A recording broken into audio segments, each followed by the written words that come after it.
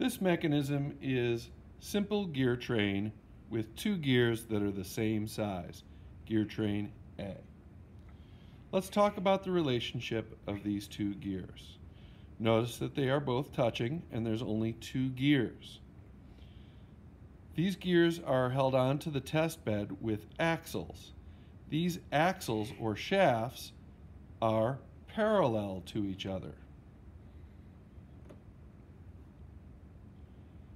The first gear has a hand crank attached to it.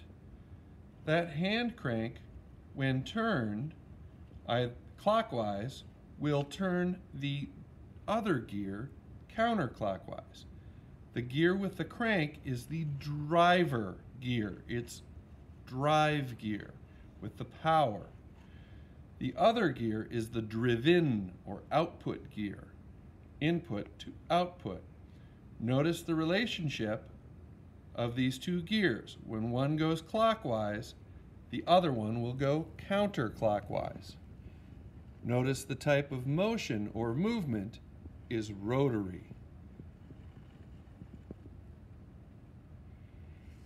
The gears are the same size, and on the gear we have put a small mark.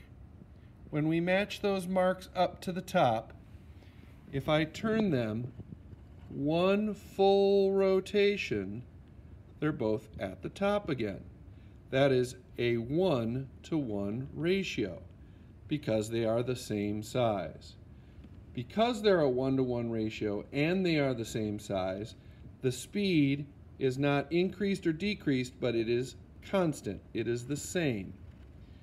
Also, the power or torque will be the same because it's a 1-to-1 ratio. The flow of power, which means moving the output, will move the input. The flow of power on this is reversible because if I move the output, it will move the input. Again, notice that the gears move in opposite directions. That's simple gear train A.